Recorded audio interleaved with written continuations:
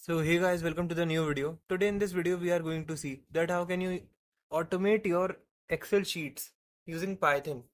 So for that you will be needing a library which is OpenPyXL. We will be using that particular library in this video. So firstly let's move in our VS Code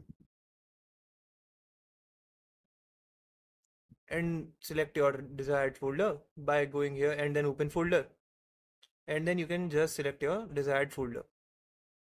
So firstly, we will be needing that particular library, which will be using in which we will be using to automate your Excel. For that, go here and then new terminal. You have to type the following command, that is pip install open py excel. Just hit enter. Since it is showing requirement already satisfied because I have already installed this particular library, so I will be creating a new file. Now you have to create a new file. Like firstly I will be creating a particular workbook and then writing some data on it. So I will be going like this, create excel.py.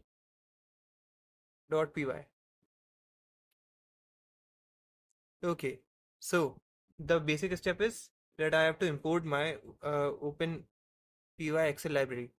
Import a particular class from that particular library. From open py excel, import workbook, this one. Then what will I do is we will create simply you can say a new workbook.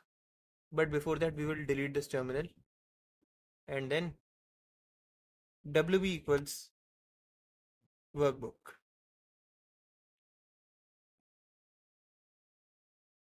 Okay, make sure that you have imported the capital one. Here you will find two things. You have to import this capital one, and then here also, because this is a function. Now what you have to do is you have to activate this particular sheet. For that what you will do is we will assign a variable named as sheet equals wb.active. This is the you can say sheet for my this particular project, you can say. Then I will just title the sheet. This will be my sheet or something like data sheet. Okay, now what you have to do is you have to simply give some basic headings for Excel, like I will show you in my MS Excel. So for writing some values to your cells, what you will do is, like if you want to write some value at this particular cell, this is the A1 cell. So I will go here and type sheet and then A1 equals, this will contain something like a name parameter, and then B1 contains age, something like these. Okay, and then I will start filling these particular values. First will be John Doe and then his age, and then Jane Smith, her age, just random data like this. So I will just simply save this now, wb.save, and then I will give some name to this. This will be the Excel sheet. Okay, just save this and now run this in dedicated terminal. You can see this, our program is successfully executed, and you can see a sample file here.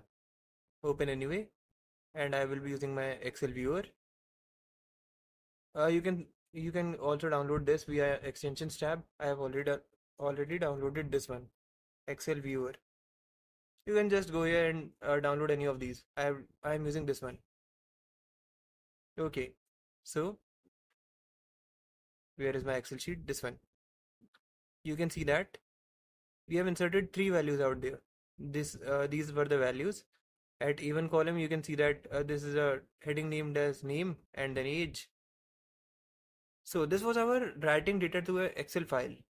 Now, when it comes to reading data from Excel file, what you will do is, firstly, I will create another file. Let's just go and create another file. Will be read data.py. Okay, So now here you have to also import some functions from that particular library from OpenPy, PyXL, import load workbook. This one. This is the function which we will be needing for this particular time.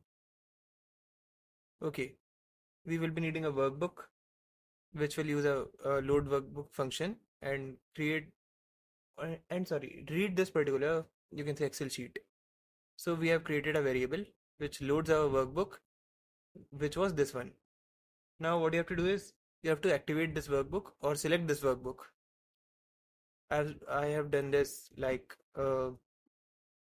have done this and selected a sheet variable for doing the further work. So what you have to do is you have to just simply type the column number and uh, row associated with that, and like this. I will show you this one. Print and then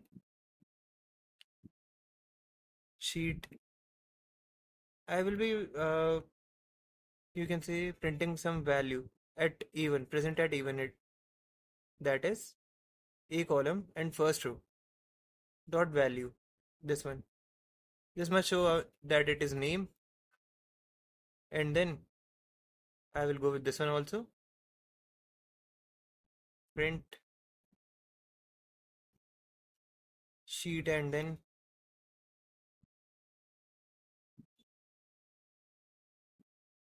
a2 dot value. We will go same with this.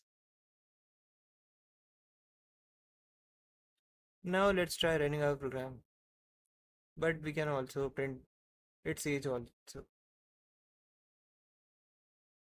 which is b2.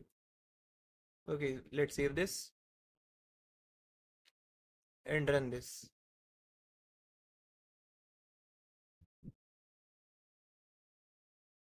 You can see that these were the values at a1 and b1, and these were the values at a2 and b2 in our Excel sheet.